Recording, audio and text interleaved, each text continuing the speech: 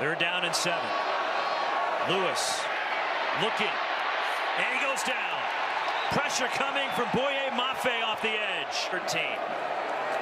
Lewis moving up, climbing the pocket, and he goes down again. Boye Mafe has been a problem for the Cubs.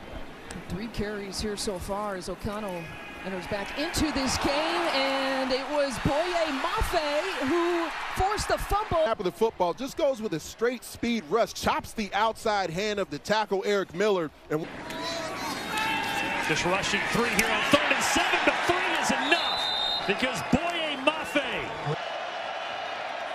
Handoff, Brown, and down he goes.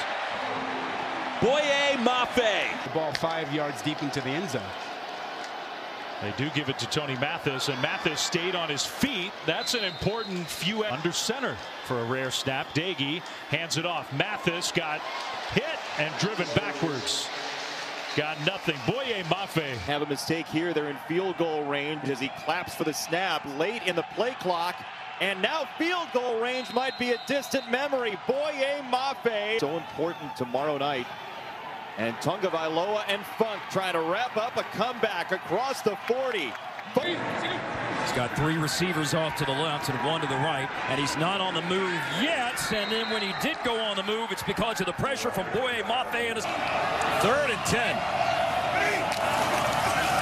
Just a 3-man rush, and Martinez loses the football to the quarterback. That's a great effort play, nice execution, and not just go for the tackle, but strip and attack that